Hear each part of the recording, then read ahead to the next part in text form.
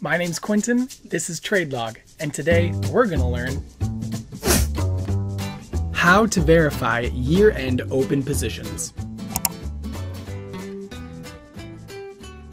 First thing to mention is that this step must be done before you file your taxes. Also, this verification must be done to ensure that TradeLog's data is accurate by comparing what TradeLog lists as open at year-end with what your broker reported. Also, if you have a multi-account file, this step must be completed for each individual account. You cannot do this process through the All Accounts tab. So how do we verify our year-end open positions? First, click the account tab you want to work on. Then, in the top left, click on the green Open button. Notice here that the Open As Of date will autofill to the date of the last record you have in your file. But what we want is year-end open positions. So we will click this button right here that is named Year-End Open Positions. The date to the left is automatically changed to the last date of the year, which is December 31st, 2021. And now you'll see that we only have 3 records left. What we will want to do now is compare these records with our December account statement to see if they match up.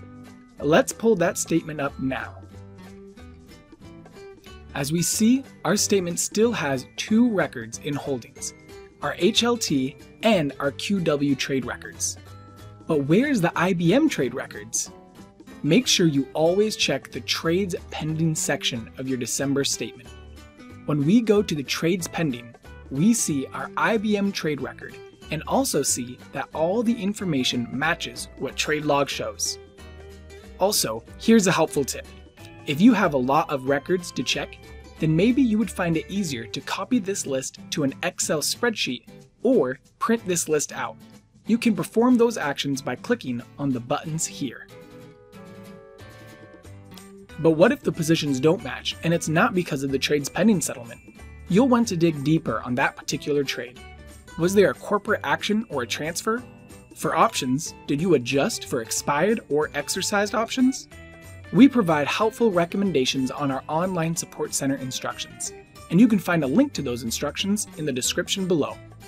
After all your information is verified, you can go back to all trades and move on to the next step. You now know how to verify your year-end open positions.